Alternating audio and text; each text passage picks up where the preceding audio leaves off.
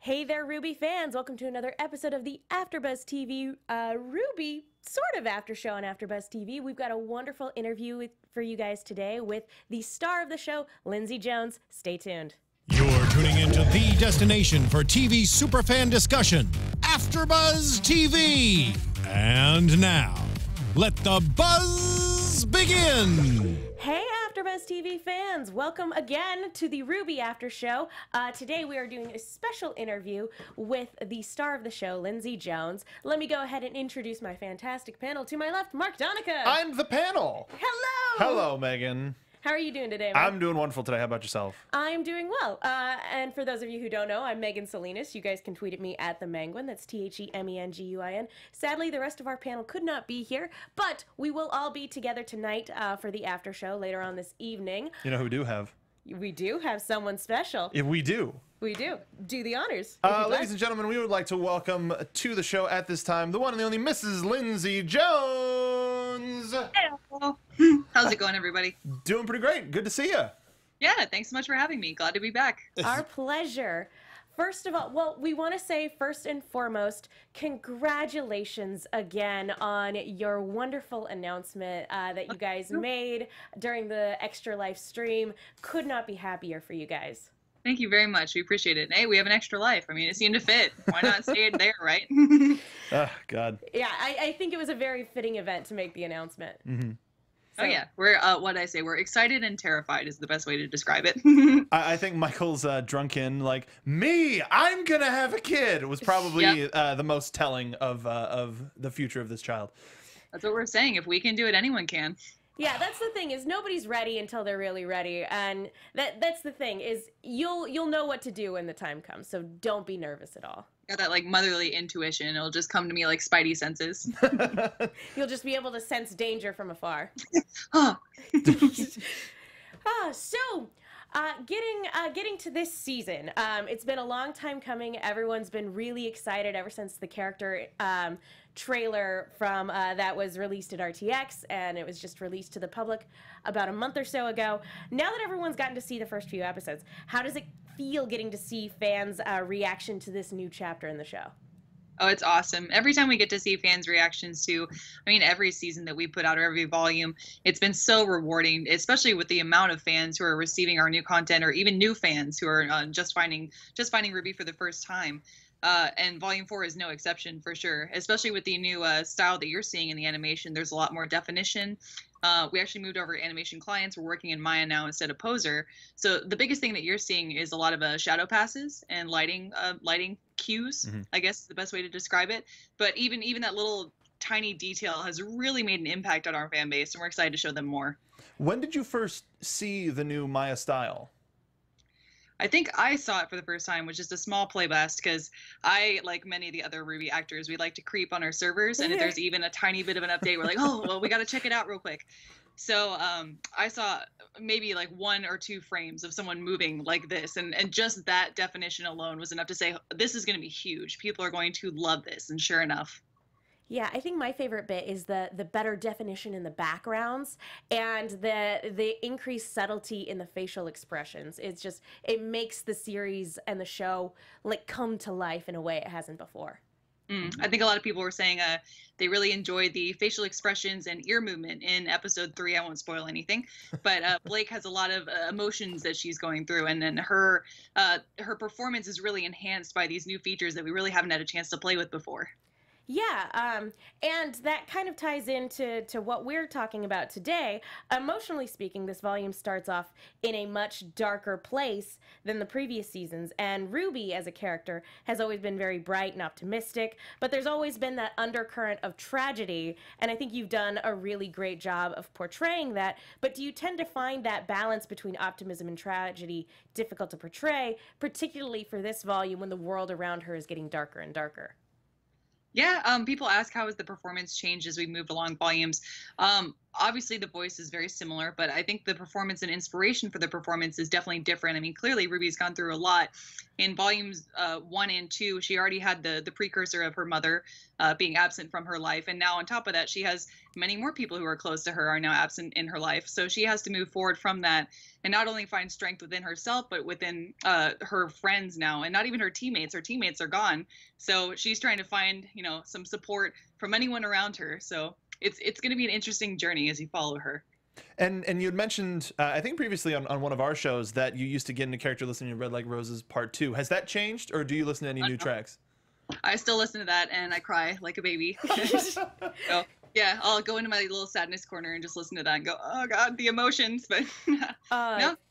If anything, I actually just recorded a couple of new episodes yesterday, and same thing. They were very emotional scenes, and the music itself really helps. But now we've actually moved over to a new area. Our whole animation team is gone, and we have a new recording booth. So I get to play with even more space, and I can help. That can help with my performance as far as actually really feeling the sadness and getting to physically portray that as I do the voice. I'm sure that helps with efforts too.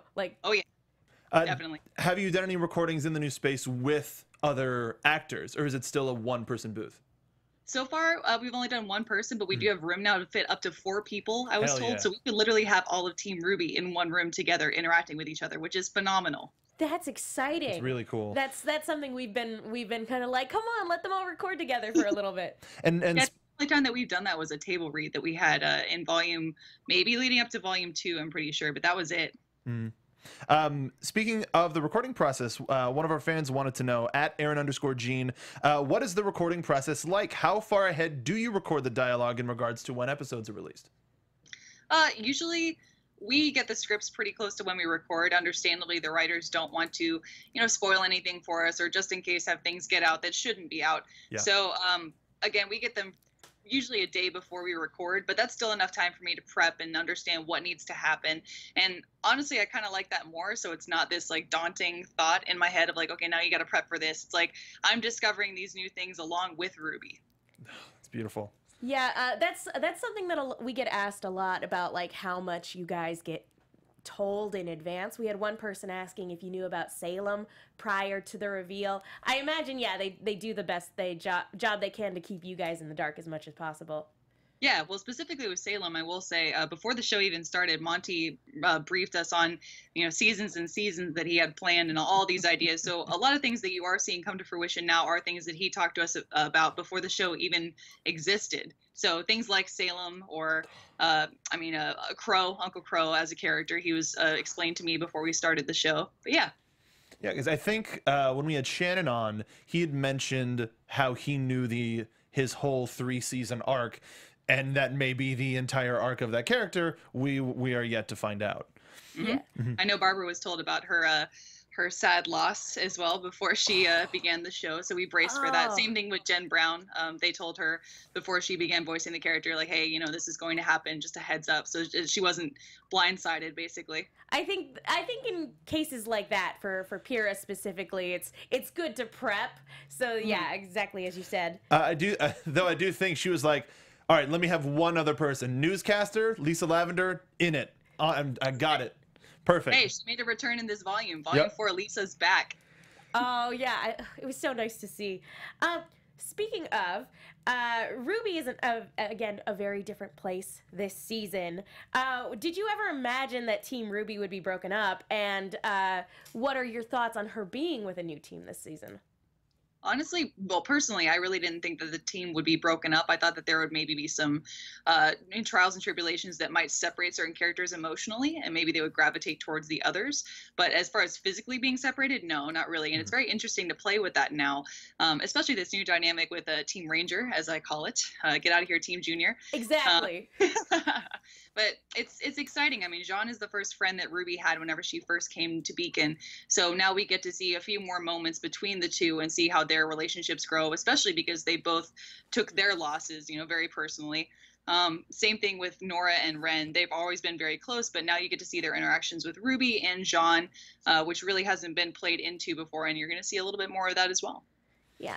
And I think talking about that support, I think Ruby's actually in a very good place compared to a lot of the other members of Team RWBY because she is surrounded by friends and they're all still kind of mutually dealing with the loss while all her other friends are a little bit more isolated and kind of have to work out their individual stories on their own. Yeah, and I think as much as I'm looking forward to the relationship between Ruby and Jean grow, we saw in the first episode that Ruby still thinks Jean is a huge dork with the bunny hoodie, and I'm sure fans all over are waiting to see that hoodie get released officially as a product on the Rooster Teeth store. Hey, we would love to sell that. I think personally, I would buy my own and wear it all the time. Ruby thinks it's dorky. Lindsay thinks it's awesome. Hell yeah! It's adorable. Yeah, it's Pumpkin Pete. I'm all about it. Aw. We were wondering, do you guys know about how many chapters are going to be in this volume? Is it going to be about 12, or are we going to get a little bit more this season? To my understanding, we're going to get a little bit more, but I don't want to speak on behalf of the writers, just in case. So I'll put a little asterisk disclaimer. Fair enough. Fair enough. We have a question from Twitter. What's been the most rewarding part of being in RWBY so far? The fan reception, honestly.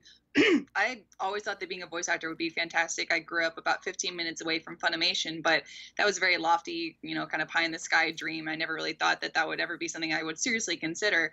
And now to have people say, hey, I love your work. I think you're a fantastic professional voice actor is incredible. And again, very, very humbling. I don't know if we deserve that kind of credit, but yeah, getting to go to conventions and see people dressed up as Team RWBY, having people say, hey, I love this show so much. And because of this show, I've now made so many friends, or I've started dating someone. I've seen people say that, hey, RWBY helped me find my husband or wife. And that's fantastic. Aww. That's beautiful. That's wonderful. Talking about being a longtime anime fan, what was your reaction when you found out about the casting choices for this season? Because I geeked out a little bit. I was like, oh my gosh, guys. Oh, yeah. I was very excited. Same thing with Volume 3. I mean, now we get to work alongside Vic Mignogna and Elizabeth Maxwell and Chris Sabat, Travis Willingham, Laura Bailey. I mean, that list right there is phenomenal. And again, something that I never, ever thought we would ever get to do. We always joke that whenever we do scenes with them, we listen to them and go, oh, wow, that's fantastic. And now I'm talking. Oh, man. That'd be a fun blooper. Just like, you're from that one show that I love so much. Yeah, like Ruby in Volume 1, when she's like, oh, you're a real huntress. Can I get your autograph? That's me with all of them. Speaking of anime, though, are you watching anything right now? Because it's a big season. Yeah, I haven't dabbled in Yuri on Ice yet. Everyone says I must check that out. You'll get there. Yes. The most recent that we've looked at is Seven Deadly Sins, and we are caught up on that. I actually got to meet the voice actor for Meliodas this past couple weekends at MCM London. So maybe we could try and work out something with him. Speaking of MCM London, Yael says hi. She got us in the studio a little bit before the interview. Yeah, and the rest of our panel also sends their regards and their love. Oh, thank you. Much love back. So, again, being a longtime anime fan, if you could be cast in any cartoon or anime, what would you like to be cast in?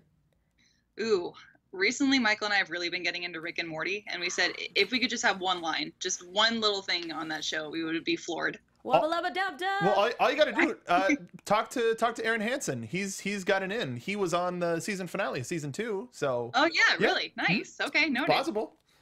Good for him. That's making awesome. dreams come true. That would be amazing. He was the I am a robot that takes pictures. Do not be alarmed when I'm looking at you. Yeah. Really? Oh, that's funny. I didn't even know. Nice. There you go.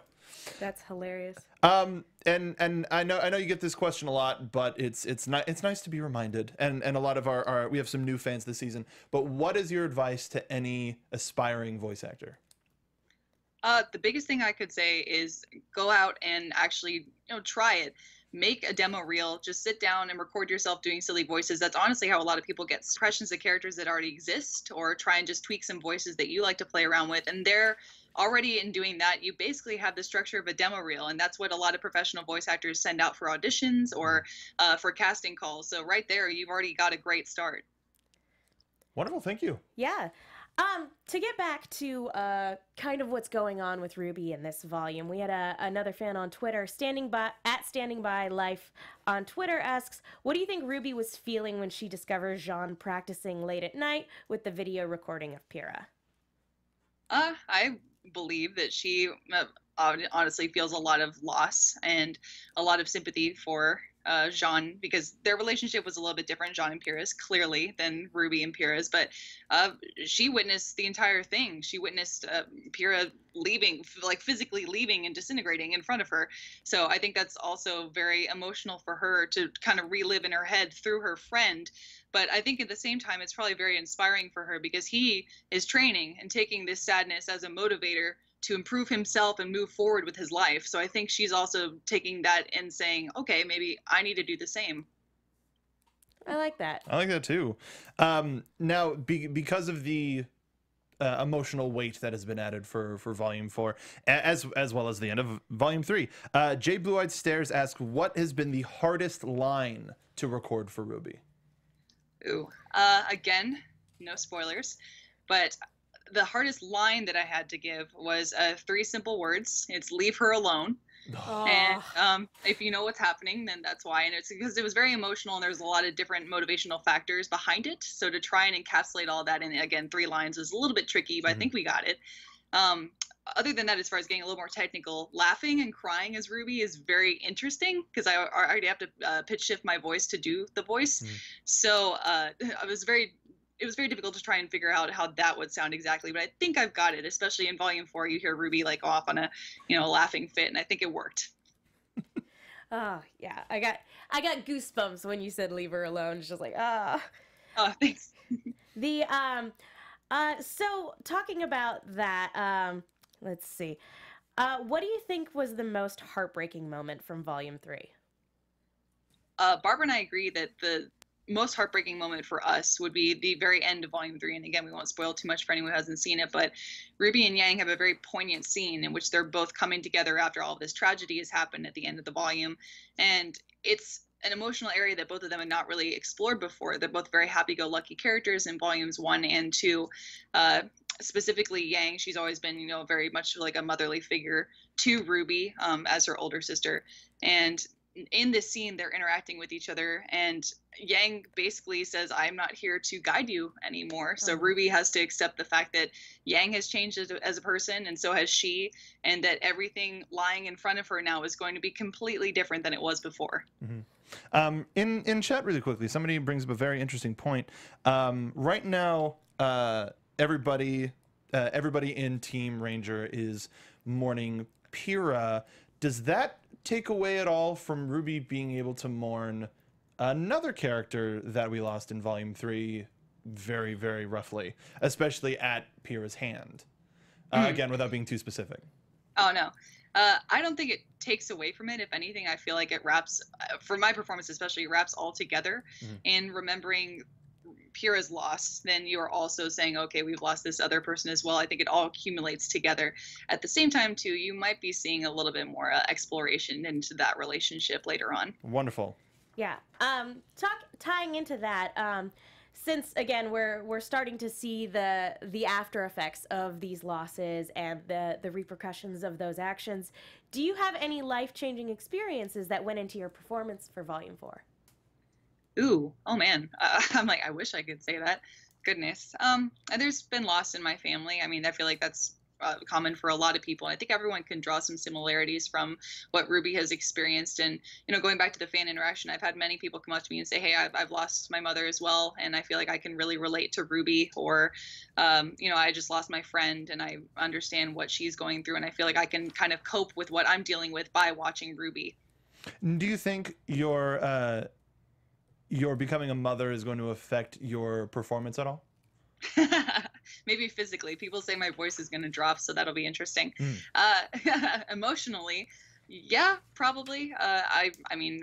This is all very new to me, so as I will be exploring being a mother as best as I can before I actually have the thing, but it's probably going to be a play it by ear kind of scenario. Yeah. There's going to be a lot more sentiment, and I think, and a lot more intimacy with everyone else in the show, especially maybe I could understand Yang and Ruby's relationship a little bit more, since Yang, again, is very much a motherly figure for Ruby in the absence of her own mother. So, yeah. So, kind of tying into that, we had at Mr. Spooky on Twitter wanted to know if there's ever a flashback, would you want to provide the voice for Summer Rose? People have asked that before. I would be honored to do so. But honestly, I think it'd be interesting to have someone else voice it. Especially, again, if we're working with this phenomenal voice cast that we've never had the chance to play around with before. I would love to bring in somebody else. Yeah, speaking about, again, the cast for this season, our cast of villains has expanded quite a bit. We were, at the very beginning of Volume 4, we get introduced to this really creepy evil council that is both very intriguing but also very menacing. Who do you think is your favorite new villain so far? Of the ones we've seen. Ooh, okay. Well, Salem, obviously, I think she is, her design is phenomenal. I love the look overall, especially the, I don't know, her hair is the best way that I can describe it. I was going to say her hair piece as well. I know there's bits of jewelry actually hanging inside of it, but especially the presence that she has when she enters a room, you can tell instantly that she is in command and ready to go, and people better listen up and do what she says. No, I agree. Yeah, no.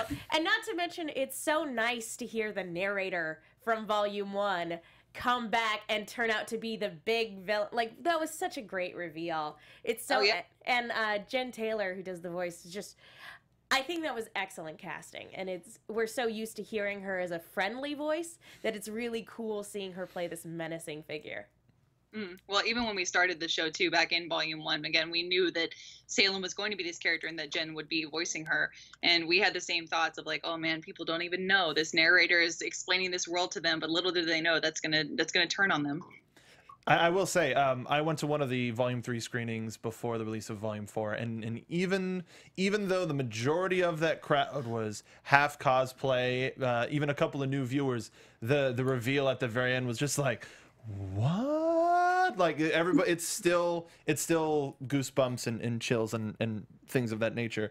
We got another question on Twitter. Addison Steele, 24-hour call center, asks, if Ruby could meet anybody not on her path, who would she meet? So, for example, somebody that we've seen in Weiss's storyline, like Whitley or Klein or the ship captain. Who do you think Ruby would want to meet? Got you. I feel like she would want to meet Klein. She's already met Winter, and they had a very interesting exchange. So Klein would be very interesting as well, especially because he seems to be a little bit more sinister than her other family members. But again, I don't know too much about the script, so this is just me speculating as well, along with you, audience. But it'd be very interesting to see that dynamic with Ruby speaking to Klein and trying to, feel each other out. Like, what do you really want here? What is this guy about? Yeah. Exactly. What's your game? We've been talking a lot about how the World of Remnant shorts have really been expanding the world, and we were asking one another on the panel last week if you could vacation anywhere at any of the kingdoms of Remnant, where would you take a vacation to? Ooh, I would really want to check out Menagerie. From what I understand, that's supposed to be a really fun place, and I personally love the Faunus a lot, and I'd be interested to see what other kind of Faunus varieties there are. That would be sick. Nailed it. Quick, to the point. It's like you've answered these questions before. Really quickly, this is just sort of for something I want to know. It's may not necessarily be Ruby related, but at RTX we had several fans come up to us and just refer to X-Ray and Vav Season 3. Is this wishful thinking, or is it something that we can expect in the future? Right now it's wishful thinking. I Cool. wish I could say that we knew anything more about it, but just the fact that X-Ray and Vav existed alone is enough for me. I'm honored that people not only got to see the show, but loved it and enjoyed it. So for now, enjoy what already is out there. Wonderful. Thank you. I mean, technically, this does relate to Ruby because Hilda is in end of Volume 3. It's true. Yeah. That was wonderful. I think that's been my favorite Easter egg. Yep. I think that's been my favorite Easter egg so far. I like that. So yeah, the talking about Easter eggs, what do you think is your favorite subtle nod that's been in RWBY to the other Rooster Teeth stuff? I really like, well, going back to X-Ray and Vav as well, how those comics are actually on the stand when you first meet RWBY. That was pretty phenomenal. And then also a lot of the crossover as well. Like when you first enter Hilda's lab, you see Yang's gauntlets hanging on the wall. So I always love little tongue-in-cheek nods. From a personal standpoint, too, I'm a very big fan of the boy band poster from Achievement Hunter on Yang's wall. Because, of course, she'd be a fan of boy bands. That makes sense. That's a good one. I like how That's My Uncle has developed a new life of its own in RWBY. Oh, yeah. And has since become its own anime. If there are times where people meet Vic or send me pictures of it, I'm like, oh, that literally is my uncle now. That is great. Getting into the lighter side of things, Ruby Chibi this summer was a delightful, soothing balm in the wake of the end of Volume 3. What do you think was your favorite bit from Ruby Chibi this year? I loved when they did the play performance of Little Red Riding Hood, just because seeing all the fans or the Team Ruby interaction with each other is so wonderful, especially in this positive environment that you haven't really seen before. And again, it's very, very tongue-in-cheek. I think Blake's one-liners are probably my favorite part. She's just so quick to like shoot back at Ruby, like, nope, shutting down, shutting you down, shutting you down. It was wonderful. Yeah, I think my favorites were the Torchwick and Neo interactions, and she's basically just like Wile E. Coyote with the little signs. Those were my favorite. Oh yeah, and she had a gasp in Volume 3, so people were like, "Oh, does she have a voice actor now?" I'm like, no, you're good. She's just gonna be, same old Neo. Another question from the chat from K Bits asks: Ruby versus Kimball versus Iron Hilda, who wins? Oh man, Ooh. I would assume Iron Hilda, but if anything, maybe they would all just come together and blow each other up at once, much like a Voltorb. Self-destruct. I mean, just talk it out. Yeah. Yeah. Kimball's diplomatic. That's actually how World War III ends, is all of them come together and everything in the world explodes. It's just devastated. Yep. And I'm sure you've been asked before, but Ernie Genie on Twitter wants to know, what would be your semblance? My semblance, if I had a preference, it would be to summon cats and just have them work for me. Maybe form like cat suits around me, or just attack people at whim. That'd be wonderful. Just fire just lines of cats. Yeah, projecting. like never ending, like footballs. That's a perfect question. You all right? Okay, sorry, you broke Megan. Sorry. That's my other semblance. I will break you. Yep. To kind of get back, again, the fan interaction has been so great. What is your favorite thing about getting a chance to spend time with the community at these various conventions? And just, you guys have been also very just engaged with them online. What is it like getting to spend time with the community? It's inspiring for us, and it motivates us to keep making the show and keep being involved with the fan base. We say all the time, fans will meet us and they say, "Oh, thank you so much for voicing these characters and creating this world that we get to play." And we're like, "No, thank you. You're the ones inspiring us to continue. And without you watching, there would be no Ruby." So I think that's the most rewarding part for me. And again, everyone has such a different personal story involving Ruby. So I love getting to hear how each person interacts with each other or interacts with their friends while they're watching Ruby, or how they take in the new developing plot from Ruby as we move along with everybody else. Yeah. But before we go, one last question from Twitter. Rosmystica01 asks, what are your thoughts on Ruby's new outfit, and which one of the outfits is your favorite? Ooh, I'm a fan of this new outfit. I like it a lot. Especially with all the wear and tear that you see on her cape and on her leggings. It's actually pretty symbolic for what she's gone through. She's, especially coming after Volume 3, there's been a lot of wear and tear in her emotional life. So now you get to see it physically represented in her persona. So that probably is my favorite, this new Volume 4 outfit. I love the costuming subtext that occur in shows, movies, whatever. I love that sort of stuff. And anytime I bring it up for Star Wars or whatever, people are like, how did you even see that? That doesn't even make any sense. But I love that it's being portrayed in Ruby so much. Oh, thanks. Yeah, I think it speaks volumes about where each of these characters are at. About 4 volumes. Exactly. We want to, Lindsay, thank you so much for spending some time to talk to us, talk to the fans. Sort of as a wrap up, is there anything that you want to say to the fans to tease the rest of Volume 4? Ooh, well, again, thank you all very much. The only thing that I will tease is that Ruby ain't going nowhere. Yay! Do you have any other upcoming projects that you can talk about that you'd like people to know about? I know that a lot of times it's difficult to talk about things that are still in the works, but if there's anything you'd like to plug, please feel free. Yeah, actually, I know a lot of people still haven't checked out Camp Camp yet. We actually wrapped season 1 recently, so you should absolutely go check that out. And you'll hear a lot of the voice actors who are in RWBY are also playing characters in Camp Camp. They sound different, but it'll be fun to kind of pick and choose, like, oh, hey, that's that person and that person. Just, yeah, not to go off on a tangent, but both yours and Barbara's performance in Camp Camp, it's just phenomenal. Wonderful. Thank you very much. Yeah. And when I would I leaned over to my wife while we were watching Volume 3 in the movie theater, and then when Mercury was giving like a really dramatic line, like spitting on his dad, I went, "That's Neil," and she went, "What?" And everyone, shh. It's amazing, beautiful moment. Gary Lowenthal. Yeah, he's wonderful. What an incredible person. Same thing. I mean, Michael talks all the time about how he gets to act opposite of Yuri now, who we just met at Supernova and had, you know, very much of a fangirl moment, like, oh my God, you're Yuri, and now we're friends with him and coworkers. It's wonderful. I would recommend Camp Camp as well. Yeah, absolutely, 100%. Well, again, thank you so much, Lindsay, for taking the time to talk to us today. Where can people go if they want to keep up with you?